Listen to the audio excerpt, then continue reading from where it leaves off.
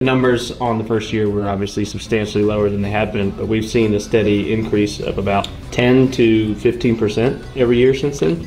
Okay. So, I mean, it's ramped up pretty heavily. I mean, we're like 11% up right now from where we were last year. What do you think is attributing to that? Social media, honestly. I think that we've been taking some photos for some bigger houses and some staples around Florence. Red Doe Plantation was one of them.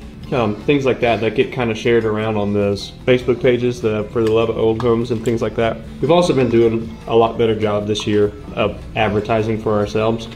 We've been pretty slack about that for a while. So we've really made it an extra effort this year to make a push and really get it out there. But social media has kind of been I think our saving grace. I don't even like tomatoes, and these are so good. So June of 2020, then I think I met you on Roberta's Circle, right? Mm-hmm. Did you take that picture? Yep. That was the gray house. 2-story. Yep. Remodeled. Yep. Thank you.